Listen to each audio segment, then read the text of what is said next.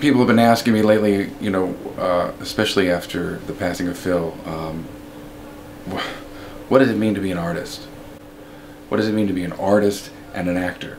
Because those two words don't go together very often. And, you know, like I tell my students, actors are a dime a dozen. Really, a dime a dozen.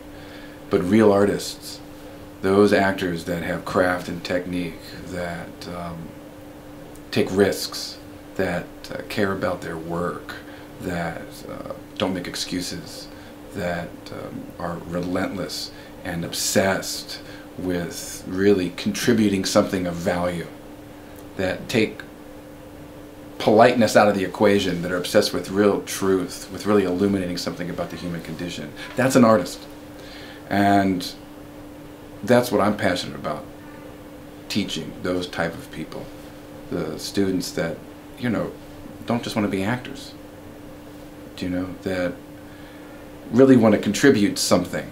And that's the question that you have to ask yourself. If you really want to be an actor, if you really want to be an artist, you know, what are you going to bring to this art form?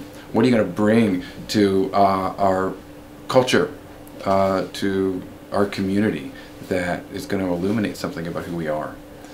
And not everybody's up for that kind of work. Not everybody's up for the training that goes into being able to do something like that. And so when someone like Phil Hoffman passes away, it's devastating. You know, it really is heartbreaking, because, I mean, not just to lose somebody like that for his family and his friends, but to have somebody that was a real artist, that was an actor and an artist. That's incredible. And his thoughts about acting, about what it means to have an opportunity to act every time you walk into an audition room. I mean, when you read the things that he would say about his profession and about his craft, it was filled with humility. It was filled with self-doubt.